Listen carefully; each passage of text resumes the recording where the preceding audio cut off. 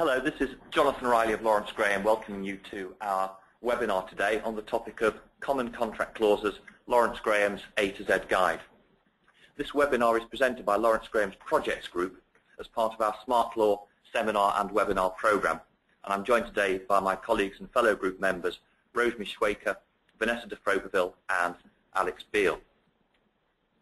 The format for today is that we will have 4 presentations, each of around 10 or 12 minutes, followed by our Q&A session, and we'll aim to close in around an hour's time. The PowerPoints used in the presentations will be emailed to all participants after we close.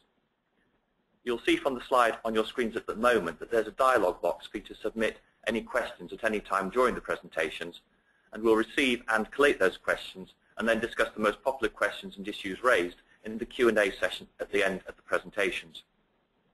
I would add that we have just over 100 participants registered for this session, and so I apologise in advance if we haven't addressed all of the questions sent in by the end of the Q&A.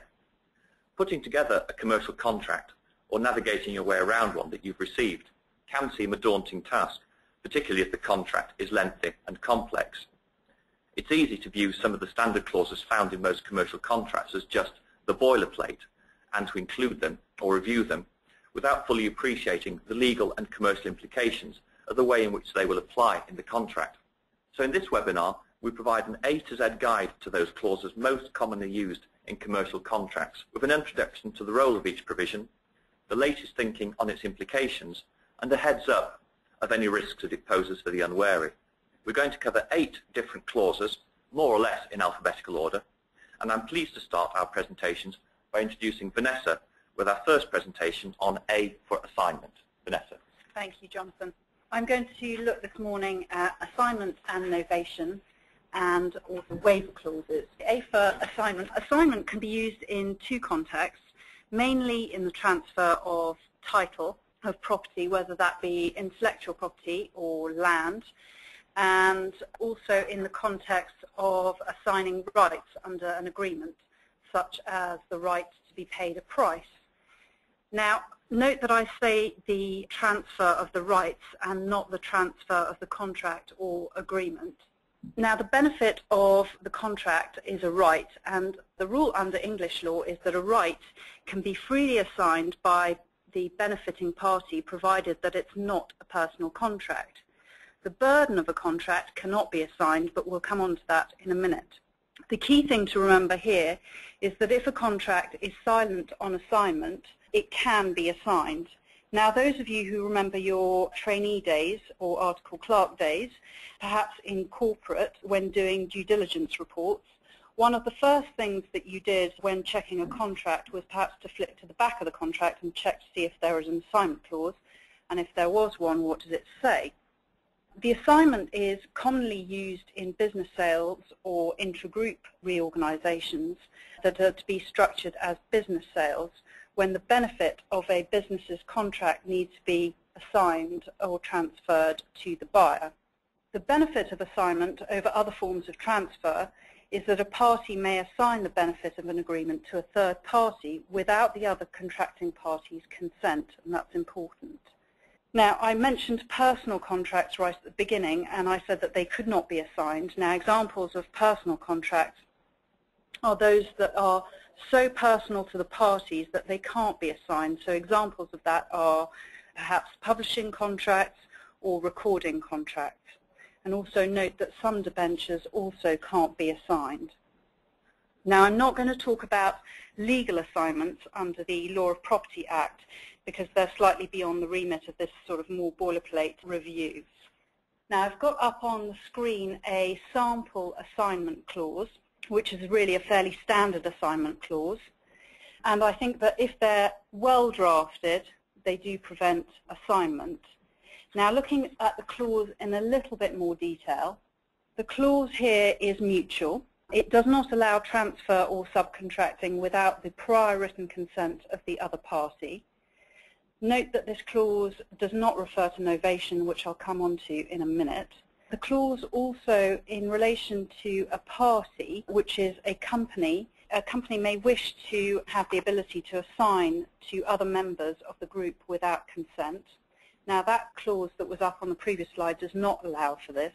Also, consider that a bank or other institution providing finance to a buyer, perhaps on an acquisition, may require the benefit of the agreement to be assigned to it as part of security.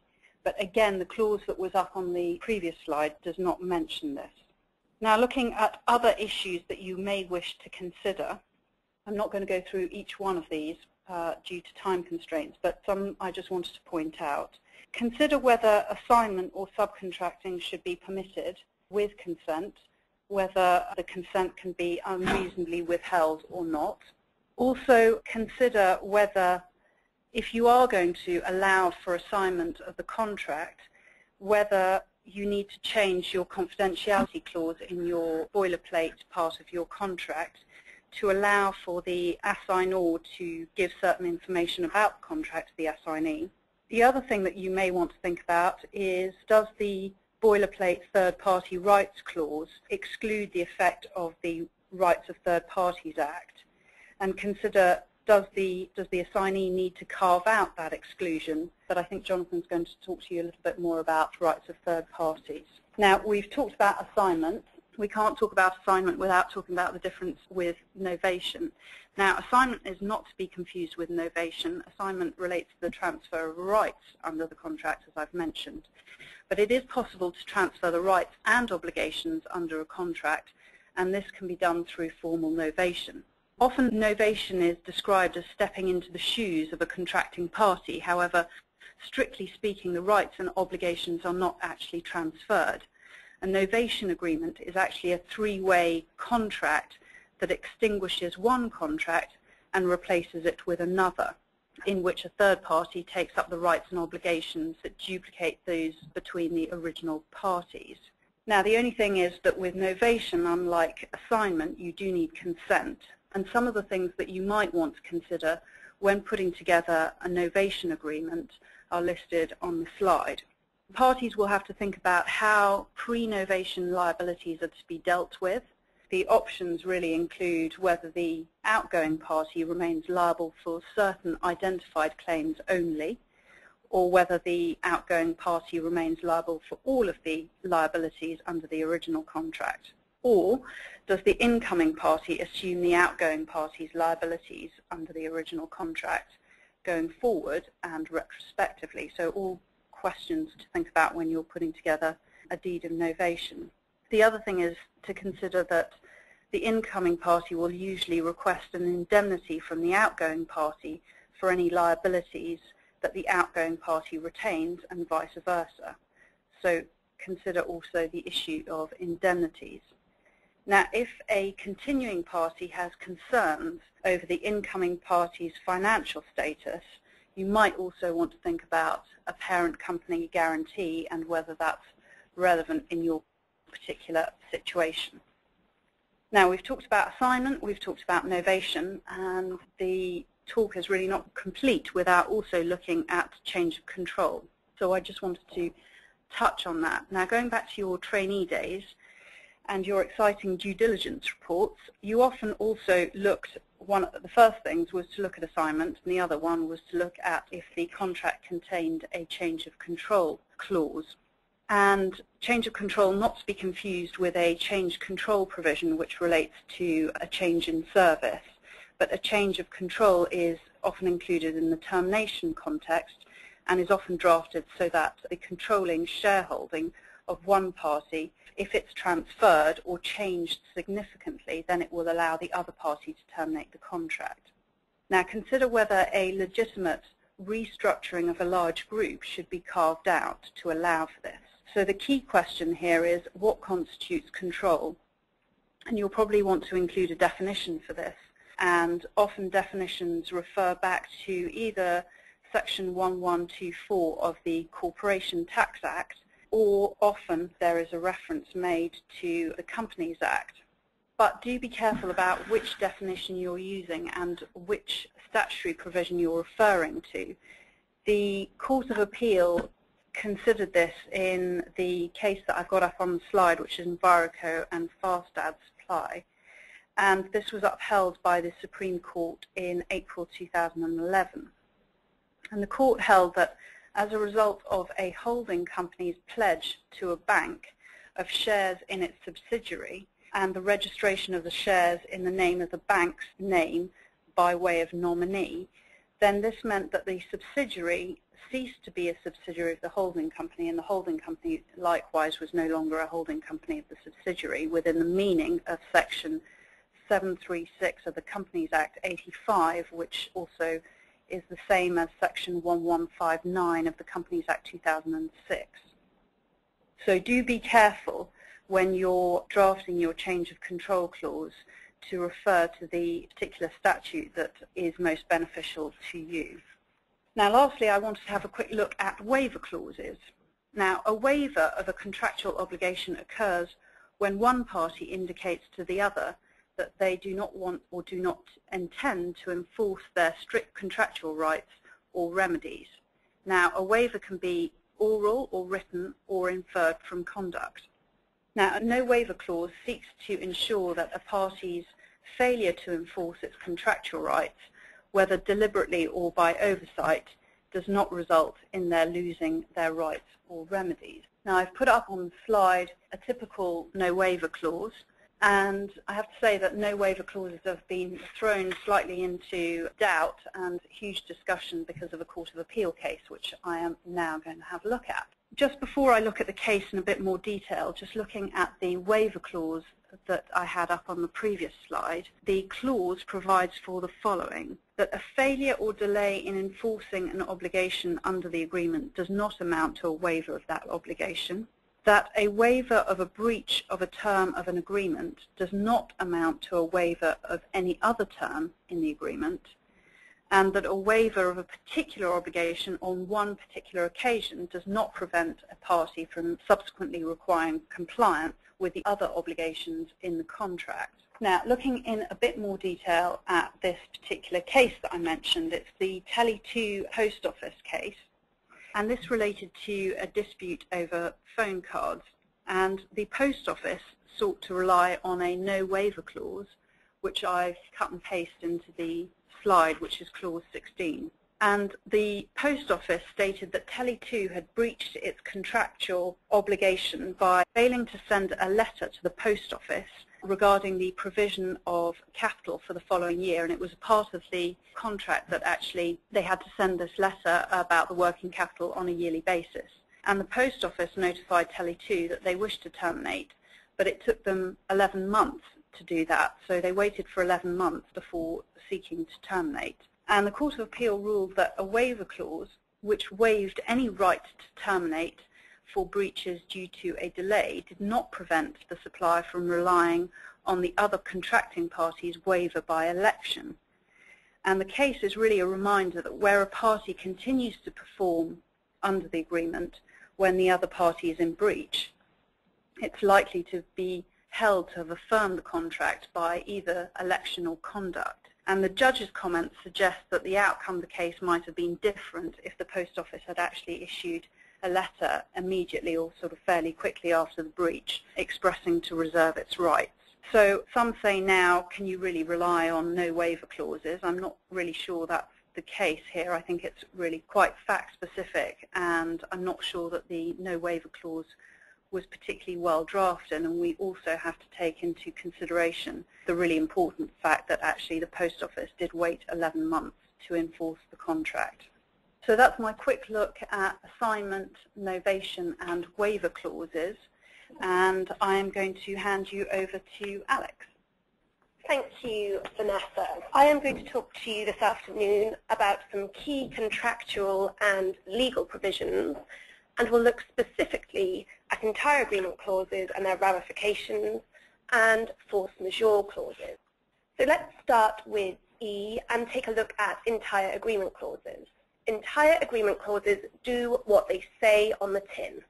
It is a clause which asserts that the contract as it stands constitutes the entire agreement as agreed between the parties, and no pre-contractual negotiations or additional terms can be added to amend it. The clause provides clarity that the agreement as signed between the parties constitutes the entire agreement. So why is it necessary to draft such a clause? Well, under UK law, there is a rule known as the parole evidence rule, which states that outside evidence cannot be admitted to supplement a written contract. So far, so good. That's the same position under an entire agreement clause. However, as is so often the case with UK principles and rules, there is an exception to this rule, which means that outside evidence can be admitted to vary a written contract if it can be proven that the contract was not intended to capture the entire agreement between the parties. This exception is not desirable, as it exposes the parties to the risk that the agreement they have signed is not in its complete form. An entire agreement clause prohibits this exception from applying and therefore provides certainty to the parties. There is a distinction between an entire agreement clause and a non-reliance clause. This principle was established in the Witter case. In Witter, the purchaser relied on certain misrepresentations by the vendor which induced it to enter into the contract.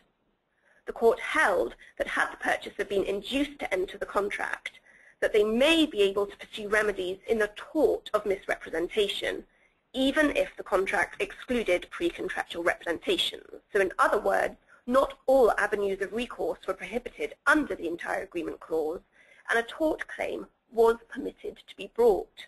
For this reason, an entire agreement clause will typically go further and state that not only does the contract contain an entire agreement clause between the parties, but also that each party expressly acknowledges that it has not relied on any representations other than those set out in the written contract, and the clause will expressly exclude liability and remedies for any other misrepresentations other than as set out in the contract.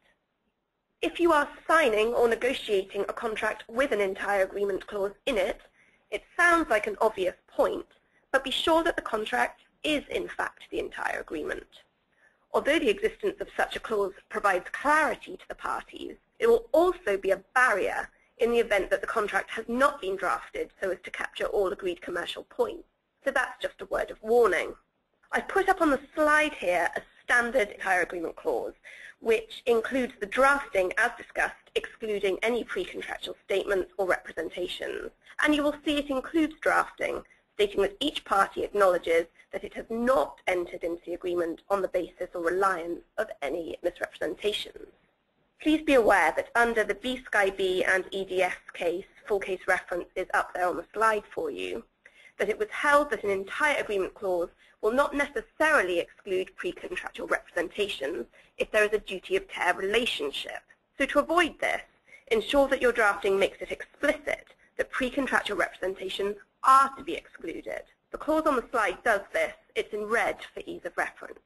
Just very briefly under this case, the High Court held that the IT supplier, EDS as it was then, made fraudulent and negligent misrepresentations about its ability to deliver a project within a stipulated timescale when it pitched for a £48 million contract to build, design and implement a customer relationship management system for B-Sky-B. EDS argued that its entire agreement clause, which excluded liability for all pre-contractual statements, save for fraudulent ones, was inconsistent with there being a duty of care. The judge disagreed and said that the entire agreement clauses did not prevent B-Sky-B from bringing a claim for both negligent and fraudulent misrepresentation, and it is for this reason, including wording such as that on the slide, is advised. Let's move on now to look at force majeure, which is a term and a clause commonly found in commercial contracts. There is no legal definition of force majeure, and therefore its meaning will be entirely dependent on the clause or the definition under the contract.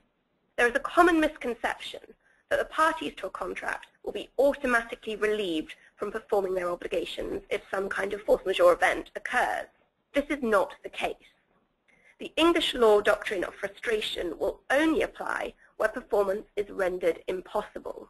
In brief, the clause is used to exclude or limit liability where there is an event beyond the parties' control which inhibits their ability to perform their obligations under the contract, often for a specified period of time as set out in the contract. The party will neither have to perform nor be liable to perform its contractual obligations for as long as the event continues. The clause will either terminate the party's obligations after the event has occurred for a certain period of time, or maybe the termination will be immediate. Again, that will be contract dependent.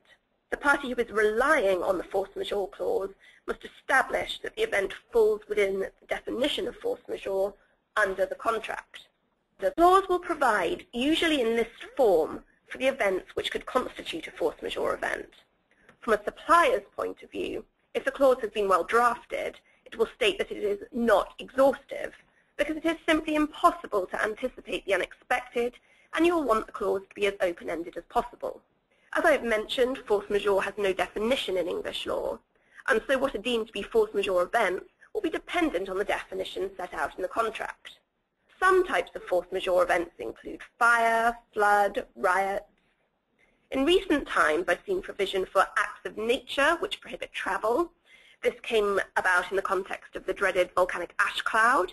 And I've also seen provision for pandemics, which reflects the recent concerns about swine flu and avian flu. It just serves as a reminder that the term force majeure is fluid and by no means not open to reinterpretation or extension. The clause can be drafted narrowly so as to reference weather conditions and acts of God, or it may be drafted widely as any event beyond a party's reasonable control, which leaves things more open-ended. The drafting on the previous slide is an example of such open-ended drafting.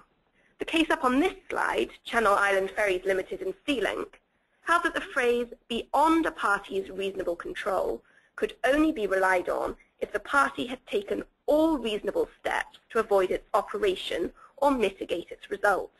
So it is not the case, if a contract includes such open drafting, that a party can simply down tools because the going has got a little tough. There has been some recent case commentary on the turbulent economy, where it has been upheld that the economic turbulence is unlikely to constitute a force majeure event.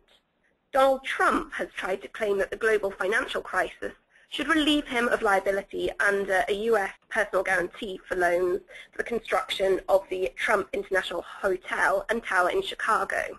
When the credit crisis led to slower sales of units in the property and consequent repayment difficulties, Trump tried to rely on the assertion that we are in the midst of an economic tsunami as being evidence that the turmoil is a force majeure event. Although this case settled out of court, historically, economic force majeure has been rejected unless there is an express financial hardship clause in the contract. Courts tend to take the view that the parties to a contract are deemed to accept commercial and financial risk, so that economic hardship, even if severe, is not an impossibility.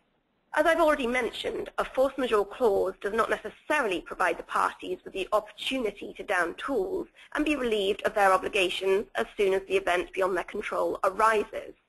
The conduct required will very much depend on the drafting of the contract, but typically the following conduct requirements would be useful prior to the right to terminate.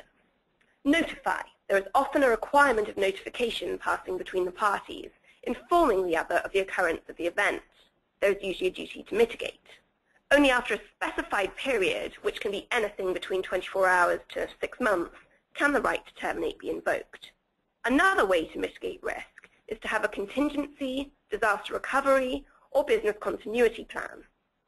If the supplier can implement contingency arrangements and perform the contract rather than declare force majeure, then this has the potential advantage of preserving the commercial relationship.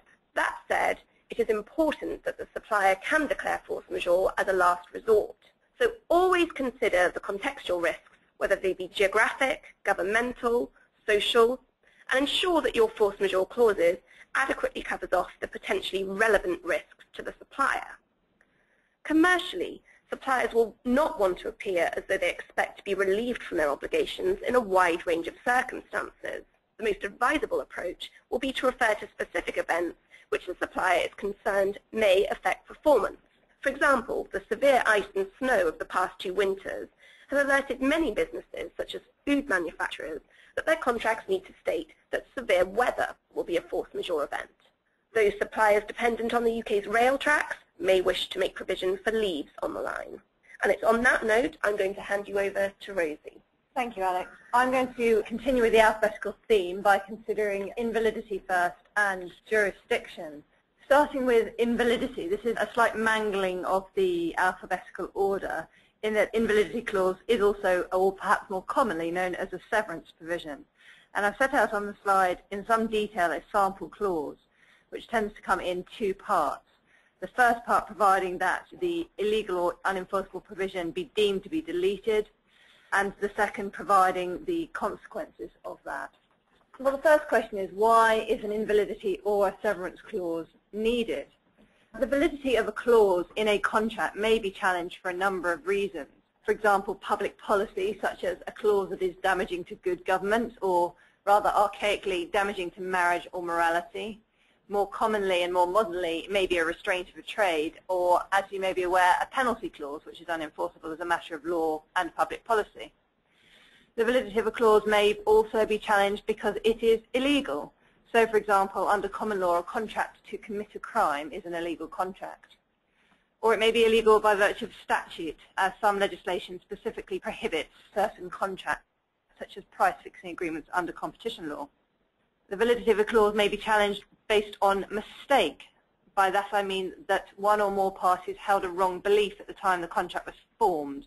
And if that wrong belief induced the mistaken party to enter into the contract itself may be void from the inception. And the final reason why the validity of a contract may be challenged is for duress. The basic principle here is that a contract is generally only valid if it is entered into freely and voluntarily. A contract induced by duress is therefore voidable by the party who has been injured, and duress may include all sorts of forms such as economic duress, like illegitimate economic pressure, or any other form of duress that causes one party to enter into a contract that it wouldn't have done ordinarily. So if a clause or part of an agreement is invalid for one of these reasons, the severance or invalidity clause makes it clear that the rest of the agreement can still stand because the invalid part can be severed. Now, courts are likely to use the severance doctrine, which is a common law doctrine, even if there is no express provision in your contract, which begs the question, why should you actually use an express severance provision? Well, an express provision is useful for a number of reasons. First of all, it gives a clear indication as to how the parties want the position to be resolved. And secondly, and possibly more importantly, the courts won't use the common law doctrine of severance to rewrite a contract or to change its basic nature. So if the common law doctrine of severance were to be applied and the contract were therefore to become something completely different, the courts couldn't rely on that common law doctrine, whereas an express provision gives the parties the chance to set out how they want the contract to stand in the absence of the invalid provision. The next slide just breaks down some of the key elements of the sample clause that I showed you a couple of slides ago. The first question really when looking at an invalidity or a severance clause is whether the invalid provision itself will automatically be severed if it is deemed to be invalid or if it's invalid, or whether you need to go to court to get it severed. The former, i.e. automatic severance, can be very dangerous as the parties may not know when it's severed, if it's still included in the contract, and what is severed. So providing that the parties need to go to court is often the safest and most clear form of action. The words deemed to be deleted aim to remove any illegal provision or part provisions in its entirety. But the question arises, what if the offending provision, the bit that needs to be severed, forms a consideration? And the answer to that is, if it's the main consideration for the contract, you can't sever it, because otherwise the whole agreement will fail. Similarly, if the bit that needs to be severed forms the main point of the contract or the main nature of the contract, and therefore severing it changes the nature of the contract as a whole will be considered unenforceable. The next few words are minimum modification necessary, and the idea here is you remove the illegality of a provision or the illegal words, but not the provision itself. And an example of this is where you have a non-compete clause. And it may be that you want to agree with your counterparty to have a non-compete clause for 10 years, but it may be that as a matter of competition law that it's questionable whether that's enforceable. So one way to deal with that is to provide alternative periods of duration of that non-compete clause, so that the courts can sever the 10 years, but, for example, leave in place a 5-year or a 3-year alternative that's there in its place. Although I would re-emphasize the court won't sever the provision if the remainder doesn't make sense or change the nature of the contract. And also, a court is not going to use a severance clause to rewrite the agreement between the parties. You may also wish to provide that in the event something is severed, the parties are going to negotiate in good faith to substitute the severed clause with one that stands in its place. Now, as a matter of English law, this could be construed as an agreement to agree, although courts have in the past allowed this to stand. Moving on from severance or illegality to jurisdiction. Again, this is something that you may think is just buried in the back of a contract and is something that should never really take that much time or attention. But actually it's one of the most complicated areas of the general contract provisions, the general boilerplate provisions. And here we have a sample clause that sets out in basic terms the essence of the clause. Well, why is it needed? It seems fairly obvious from the face of the clause. It enables the parties to agree which country's courts will hear the disputes. If you don't have a jurisdiction clause, then within the European Union, the Brussels regulation will apply, and outside the European Union, it's a matter of private international law. The Brussels regulation applies to all European Union member states. The jurisdiction clause is separate from governing law clause. The governing law clause determines the substantive law that will be applied, but not how the dispute itself will be resolved. And the usual practice is to provide that the governing law is the jurisdiction that the parties submit to, although that's not always the case. I want to just spend a few minutes now considering the Brussels regulation. This is an extremely complex area of law, so what I'm going to try and do is break down the key elements. But please do feel free to submit questions if it doesn't make a huge amount of sense, because as I say, it's quite complicated. As I said, the Brussels regulation applies to all EU member states, and the basic rule of the regulation is that a defendant has to be sued in the courts of his domicile. Now, applying that to companies, companies are entitled to be sued in the place of their statutory seat, central administration, or principal place of business. And to determine this, it's important to look at where the management, control, and regulatory responsibilities are located. The regulation doesn't apply, however, to certain types of disputes, such as insolvency matters, and it can prevail in certain cases, even if the parties can choose to contract out of that basic rule by specifying exclusive jurisdiction, but even in certain cases, the regulation can prevail, and they're to do with sorts of personal contracts and things that are very specific to particular jurisdictions. But as I said, you have the basic rule, and then you have the ability to contract out of the basic rule by providing an exclusive jurisdiction clause in your agreement. Even, however, if you have an exclusive jurisdiction clause, one party might cheat. And by that I mean that one party might choose to bring an action in another court. And that can be difficult because as a matter of law under the Brussels regulation, no other proceedings can be brought between the same parties involving the same course of action until the court first sees, i.e. where the first action is brought, determines whether or not it has jurisdiction.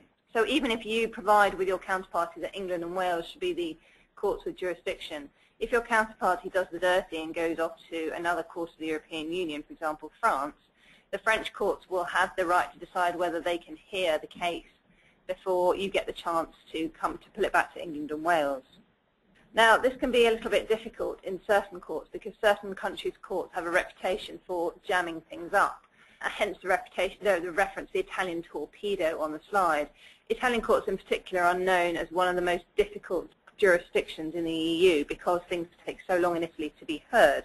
And therefore the Italian torpedo, as it's known, takes advantage of this rule that the court first sees has jurisdiction.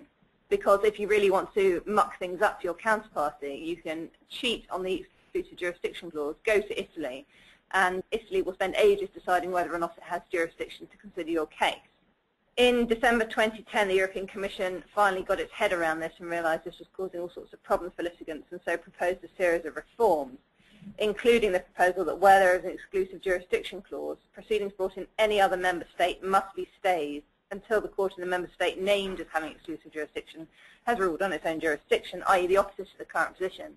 So in my example, even if someone did cheat and go to Italy, those Italian proceedings must be stayed until the courts of England and Wales have decided whether it should be the case should be heard in England and Wales.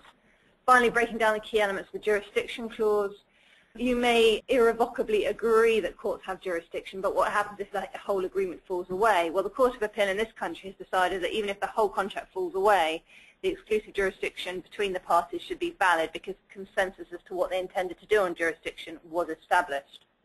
Most English companies will provide for England and Wales to have jurisdiction, but therefore should consider if they are contracting with a non-domestic company whether or not there is a need for an agent for service, which is usually advisable when any of the parties is outside England and Wales to avoid having to comply with funny foreign rules about effecting service outside the jurisdiction.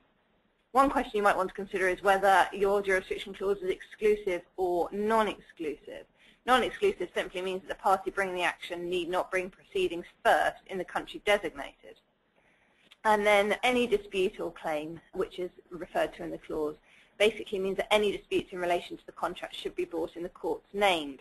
In order to ensure that an express jurisdiction clause binds a third party, if you have a third party claim, an agreement should require a third party to give notice in writing agreeing to the jurisdiction clause, a precondition to bringing a claim. And any related agreements which form part of one transaction should probably contain identical jurisdiction provisions, as they may be considered in one set of proceedings. That was all on invalidity and jurisdiction, so I'm now going to hand over to Jonathan to conclude the presentations on third-party rights and variation. Rosie, thank you very much. Yes, as Rosie said, just in the final set of presentations, I'm going to look at third-party rights provisions and variations clause. Starting with third-party rights, how do you give enforceable rights under a contract to a person who's not a party to that contract? Although the starting point is the doctrine of privity of contract, which basically says that you can't do that, even before the Third Party Rights Act, there were a number of ways of answering that question, which you still see in use today. One party to the contract might state that it's entering into the contract as agent of the other party, or otherwise in some capacity for and on behalf of that third party. Or the parties might provide collateral warranties, so that the third party enters into a collateral contract under which it also receives the benefit of some of the warranties or other obligations given under the main contract. But there's also a statutory route by which this can be achieved, which is broader in scope and arguably more certain than the other approaches, which is under the Contract Rights of Third Parties Act. So here on this slide are the sections at the heart of the Act. A third party may enforce a term of a contract to which he is not a party if that contract either expressly provides that he may do so, or the contract purports to confer a benefit on him, and on the construction of the contract, the parties intended him to be able to enforce that term. The third party can be expressly identified by name, for example, X Limited, or as a member of a class or answering a particular description, for example, X Limited and its associated companies. And the third party need not be in existence when the contract is entered into, so in effect X Limited and its associated companies from time to time. For example, in Prudential Assurance and Heirs, a third party who was a former tenant of a property was regarded as sufficiently identified in a contract made between a subsequent tenant and the landlord by the expression the present tenant and any former tenants, although on the construction of the contract the relevant provision did not purport to confer a benefit on him. However, the case of Avramedes and Colwell made it clear that the third party must be identified expressly in one of these specified ways and cannot be identified impliedly or by a process of contractual construction. Given that it's possible to grant an enforceable right to a third party if the contract purports to confer that benefit and the contract is construed that the parties intended to do so, then it becomes very important that the contract is clear, either to expressly grant such rights and state on what terms they're granted, or conversely, to expressly exclude such rights. For example, in the Dolphin Maritime Services case, a letter of undertaking between a ship owner and a P&I club provided for payment to be made by the club to Dolphin in respect of a cargo which had been damaged when the ship was involved in a collision. Dolphin brought an action against the P&I club to directly enforce that payment obligation under the Third Party Rights Act. In the event, the court held that the provision that payment be made by the P&I club to Dolphin was in the nature of a payment direction by the ship owner and did not purport to confer a benefit on Dolphin for the purposes of the Act, even though there would be a benefit to Dolphin in receiving the payment. Benefiting the third party needs to be a purpose of the contract, not just an incidental effect. And Prudential Assurance is another case which I've already mentioned, where on the fact the former tenant who was an identified third party in the contract didn't have a benefit conferred for the purposes of the Act. But both of those cases could have been avoided simply by including a boilerplate clause in the contract excluding third-party rights. The exclusion of third-party rights should in fact be relatively straightforward, because a simple statement to the effect that any rights granted to third parties under the Act are excluded should suffice. Even if the wording is less than precise for some reason, the meaning of the clause and the intent of the parties should still be clear. However, the case of Nissin Shipping and Cleves also tells us that if a benefit is purported to be granted and from the construction of the contract the intention of the parties is neutral, so to speak, then the Act will grant enforceable rights. If third-party rights are to be granted under the contract, then the drafting of those rights merit consideration, and the following issues should be addressed. Can the contract be varied without the third party's consent? Section 2.1 of the Act provides that where third-party rights are granted, the parties cannot then vary the contract in a way which removes or alters those rights without the third party's consent if the third party has relied on the term. But under Section 2.3, this consent right is subject to any other express term of the contract, so the parties may well wish to ensure that this right of consent is expressly excluded in the contract. Which terms is the third party able to directly enforce? If rights are granted to a third party, then great care should be taken to properly identify those rights, because at this point the gate is open in terms of the party's intentions, as it were. For example, if there are performance obligations in, say, Clause 4.1 of the contract, and an indemnity against a breach of those obligations in Clause 4.2, then granting a third party the right to enforce, quote, the obligations under Clause 4, quote, immediately creates uncertainty as to whether or not the third party has the benefit of that 4.2 indemnity.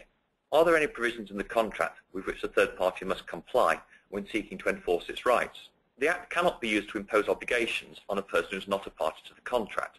The law remains completely unchanged in this respect.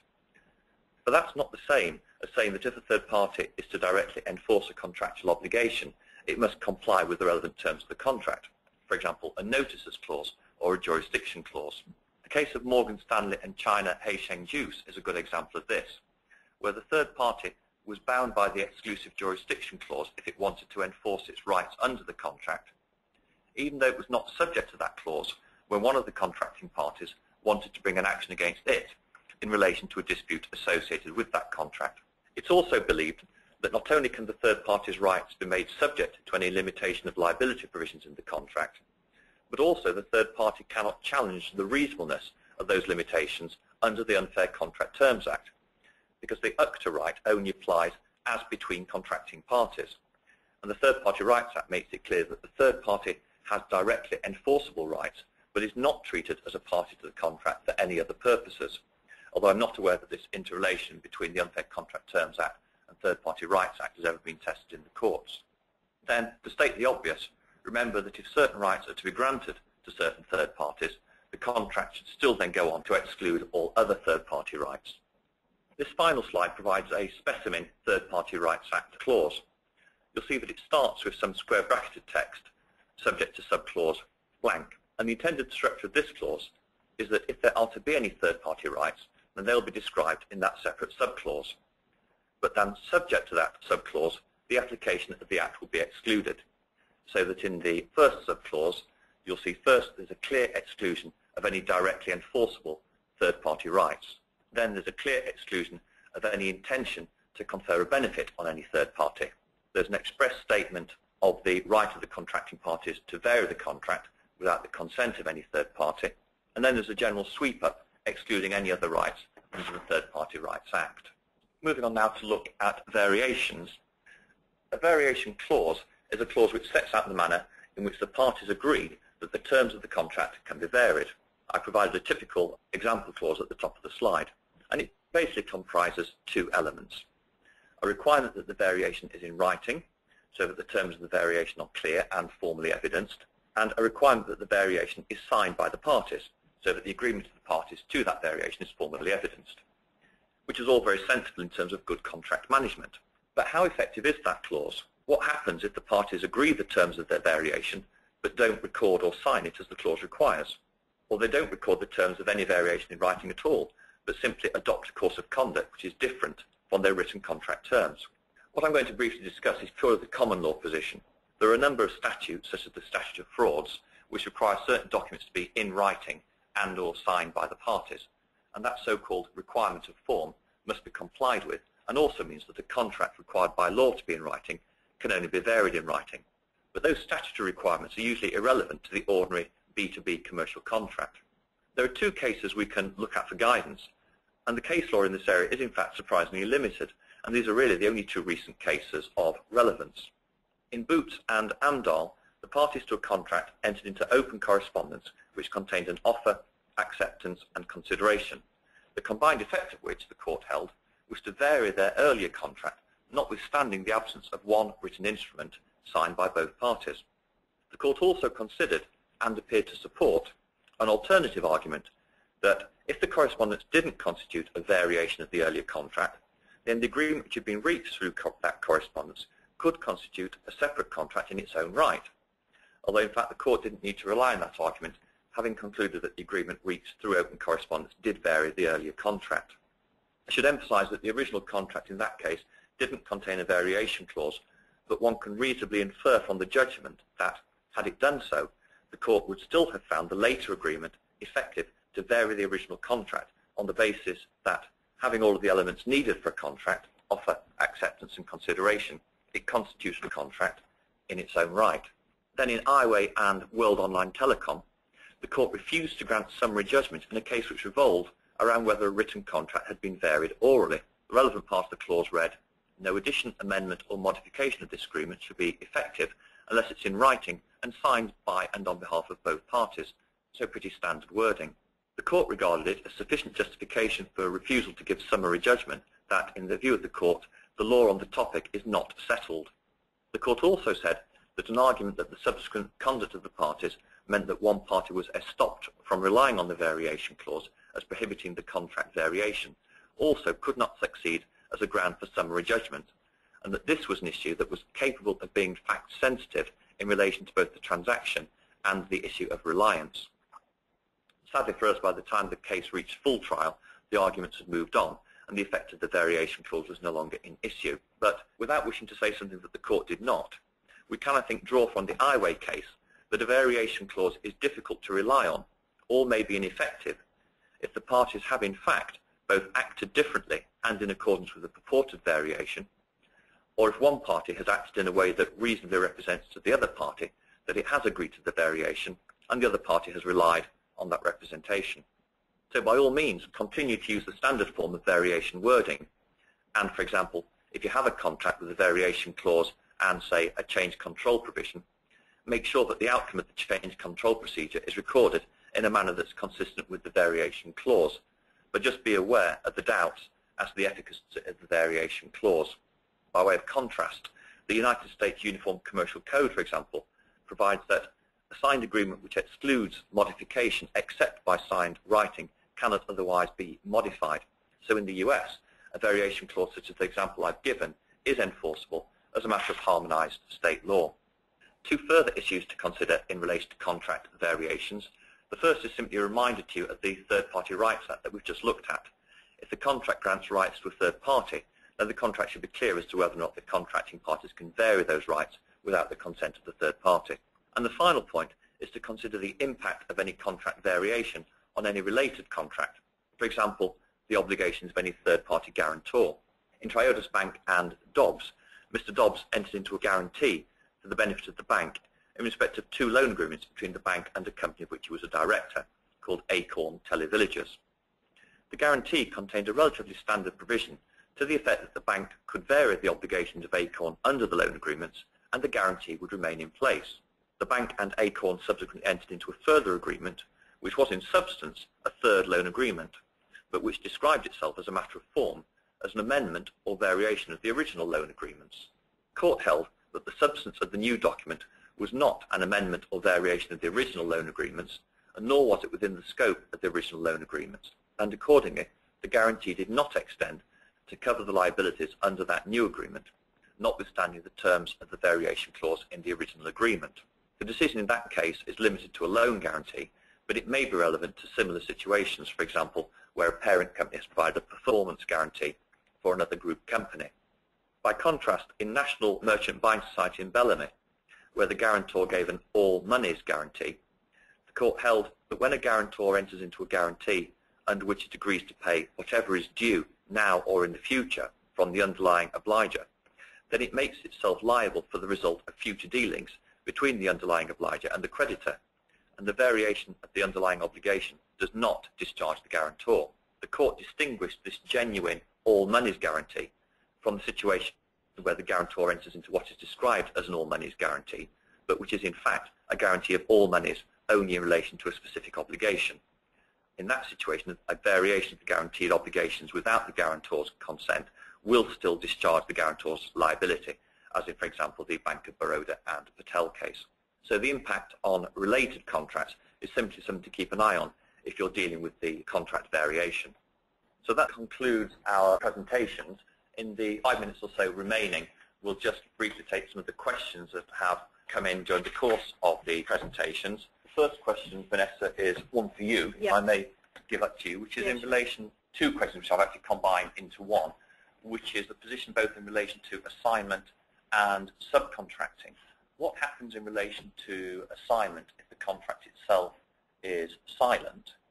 And then in relation to subcontracting, if there is an assignment provision, but that provision is silent about subcontracting, can one of the parties then subcontract? Jonathan, they're good questions actually.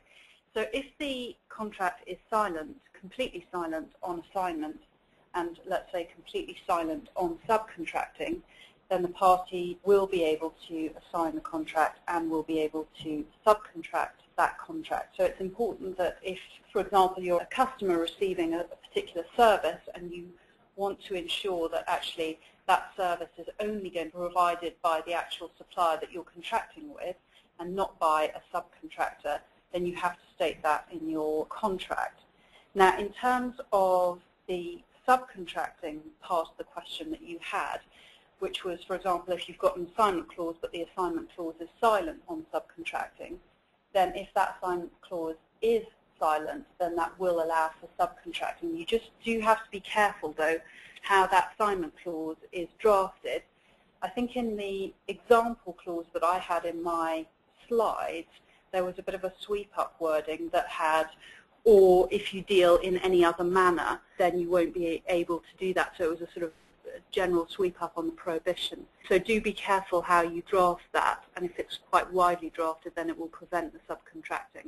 But I think in the clause that I had, in the example that I had, it did actually prevent subcontracting completely. Thanks. But this is talking about the ordinary contract position, as it were. If you've got a personal contract, the position is different?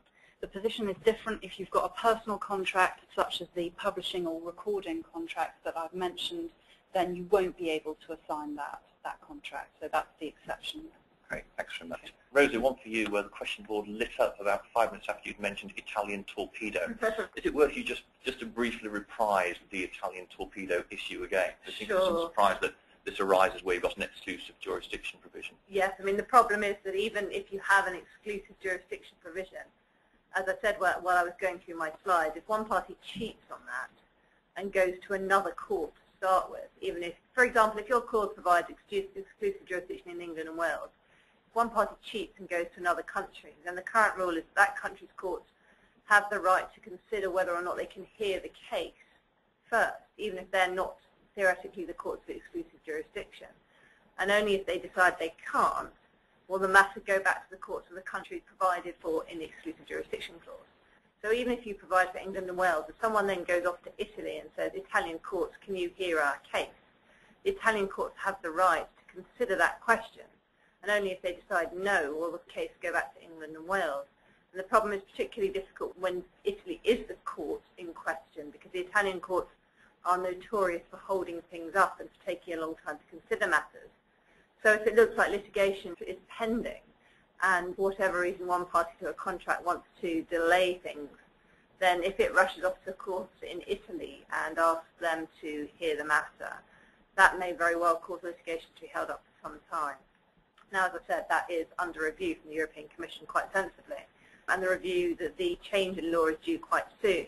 But at the moment, it is still possible to run off to Italy and torpedo the whole action. Thanks very much. And Alex, our final question, one for you, which is quite unusual, not one I consider that much, that on a force majeure clause, you very rarely see sort of what happens at the end when the force majeure is finished. The contract seems to sort of assume, as it were, that things are back on track. But have you got any thoughts about what the perfect clause should say, as it were, in relation to when the force majeure event is actually finished? That's a good question. Typically, force majeure clauses are drafted, as you say, to suspend the party's obligations in a range of stipulated circumstances.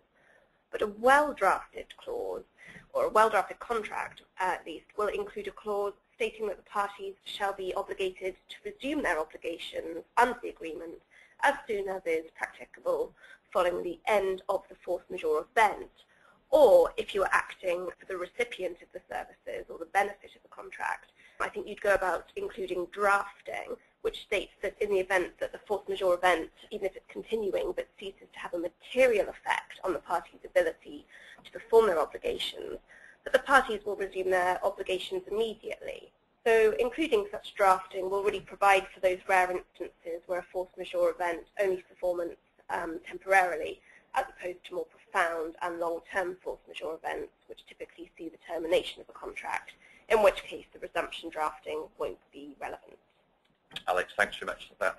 Well, we will need to close our Q&A session at this point. I'm conscious that we've still got questions coming in. For those people who've submitted questions that we haven't yet answered, we will contact you in email, reply to those separately. And of course, if anybody has any follow-up questions, then do feel free to email any of the speakers after the event with those questions.